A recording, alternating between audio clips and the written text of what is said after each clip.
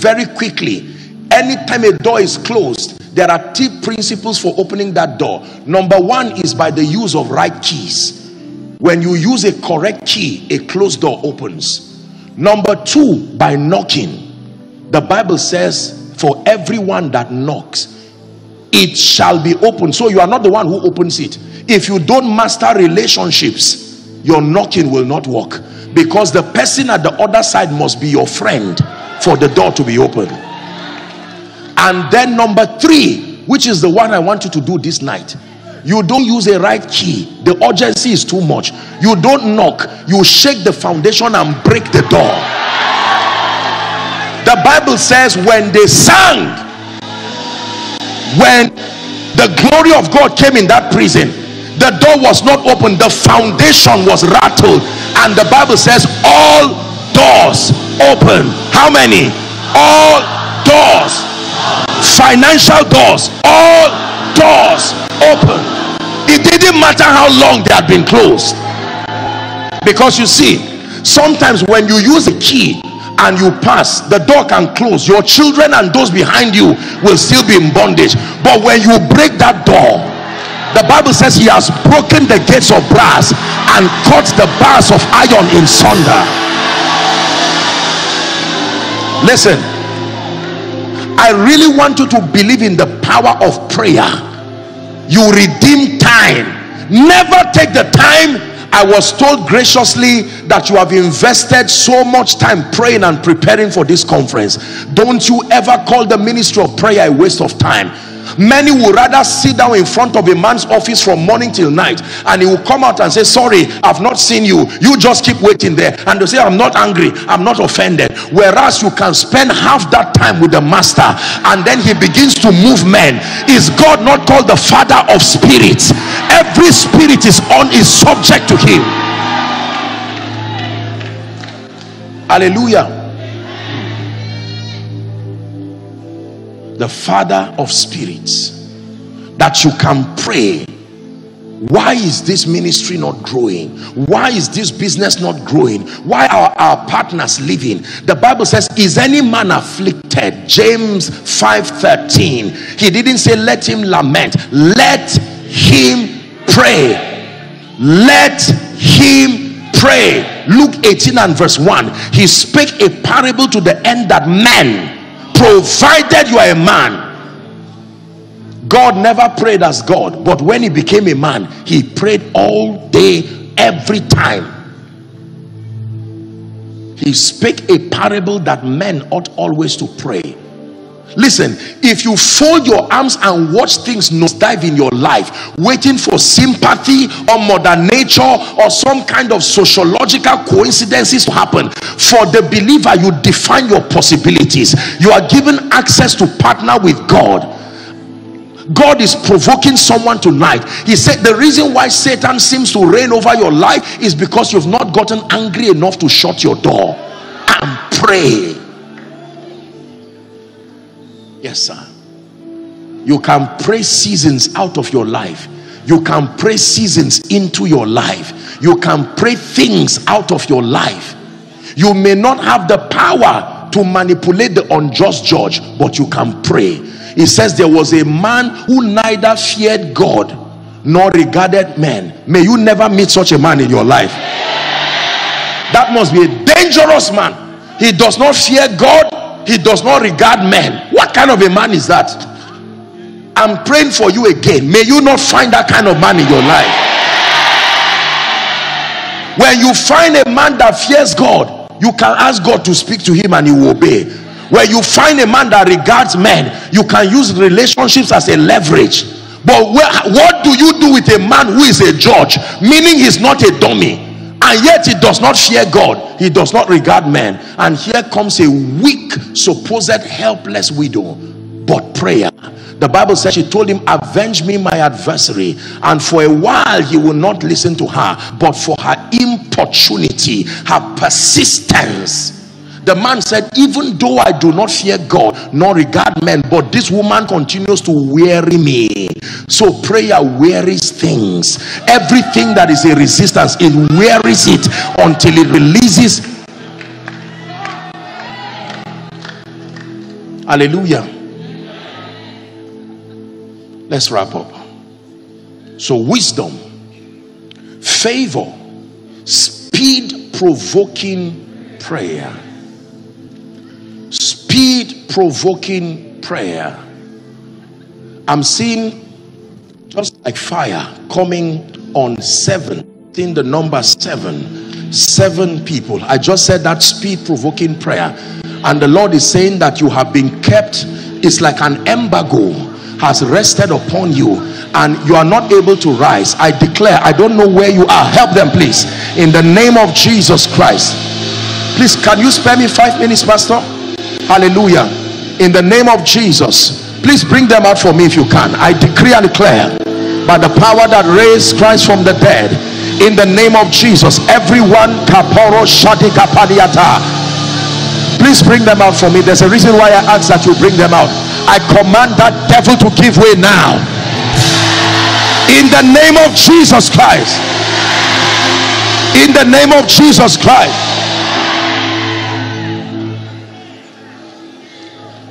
Now I want you, please listen, be your brother's keeper, whether you are an usher or not, because this grace for speed is going to rest on people, and some of them will start running physically. Please hold them. This is a sign and a wonder, so they don't injure themselves. Lord, there are people whose destinies must speak now. Everyone who has been under the yoke of delay, I stand upon this grace in the name of Jesus. Take that grace for speed. Take that grace for speed. Take that grace for speed.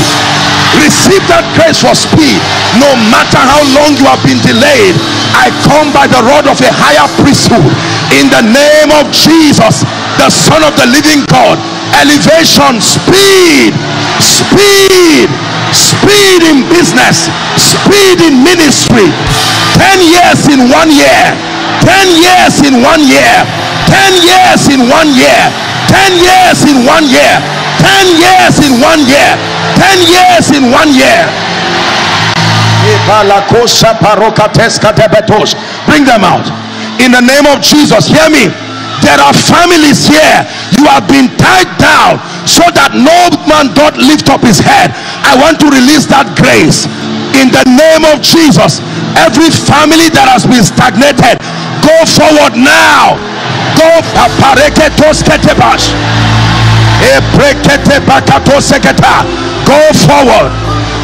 forward, go forward, go forward, go forward, go forward, go forward. I prophesy, go forward. I prophesy, go forward in the name of Jesus Christ. Hear me, people of God. Your pastor has made you to invest time praying. This is the benefit of those times of prayer. This is the benefit of the prayer chain, to prepare your spirit man. Hallelujah. Please be sensitive. We're wrapping up already.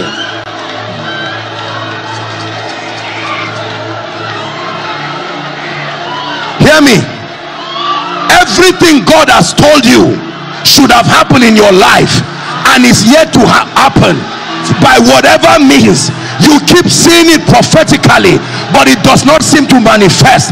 In the name of Jesus, I stand in partnership with the grace upon your man of God, and I declare, let prophecy find expression. Let prophecy find expression. Let prophecy find expression. Please open your mouth in 1 minute and begin to pray in the spirit. Everywhere in this building, begin to pray in the spirit. You are stepping into a new prophetic season, rising in the spirit.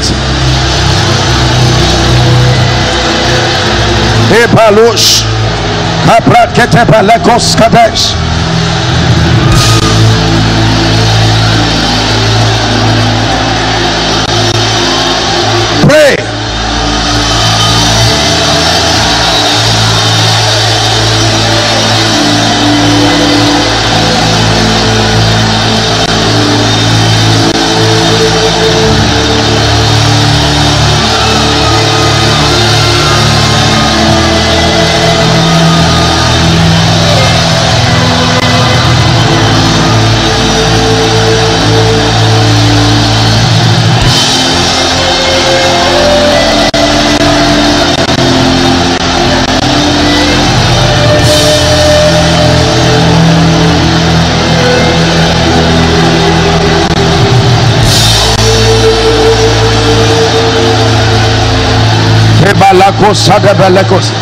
Hallelujah.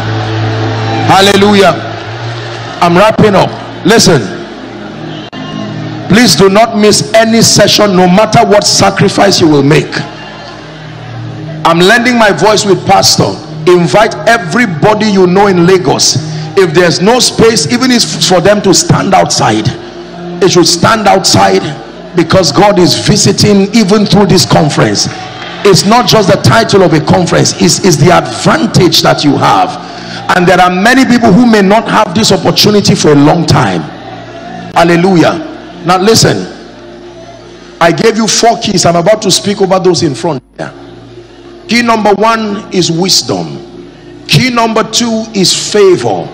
Key number 3 is prayer, speed provoking prayer. The last key that controls speed is the prophetic. Hosea chapter 12 and verse 13, the Bible says, and by a prophet, the Lord brought Israel out of Egypt, and by a prophet was he preserved. Prophetic decrees are not empty words. The prophetic, when it is engaged within the boundary of scripture. Now every time I talk about the prophetic, I always want to observe that I know that there are issues, unfortunately, with authentic prophetic ministry across Nigeria and Africa, but that does not mean that the prophetic does not have its place. You ignore the prophetic, your life will be stunted almost indefinitely. The prophetic, your Jesus needed 3 prophets in his life for his destiny to open up. Number 1, Simeon the prophet. Number 2, Anna the prophetess. Number 3, John the prophet that you call the Baptist. Hallelujah. Hallelujah. Hallelujah. The Lord is opening my eyes. I'm seeing an email, and it's written on that email, congratulations. This is what I'm seeing.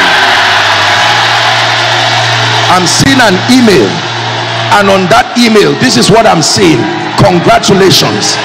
I don't know who that is for, but in the name of Jesus, I release that grace upon you. For as long as the Lord lives, you will testify. Hallelujah. My time is up. We have more sessions tomorrow morning, and then in the night. All of those who are in front, in the name of Jesus, the Son of the living God, everything that is the work of darkness over your life, I set you free from it now. The Lord is showing me a woman. I'm seeing 4 years. You are yet to have a child. I'm seeing the number 4 years, because I'm hearing the cry of a baby. Please help that person. Yes. And the Lord is saying, I should tell you, remember ye not the former things, nor consider the things of old, for behold, I do a new thing. In the name of Jesus, according to the time of life, may you stand on this stage and testify. Hallelujah. Let me wrap up by speaking over your life tonight. Listen, there are some of you, you will not reach home before receiving your miracle. I hope you believe it. The Bible says of the 10 lepers, as they went, they didn't arrive the place of a priest. As they went, I stand in partnership with the grace upon your man of God, and I decree and declare, in the name of Jesus, may my God, who is also your God, surprise you this night. Surprise you this night. Extraordinary supernatural miracles in the name of Jesus Christ. And every delay, retrogression, everything that looks like it has put you in a position where you are a victim of time, I stand by the power that raised Christ from the dead, and I speak to you finally tonight. Be released from it now. from it now. Hallelujah.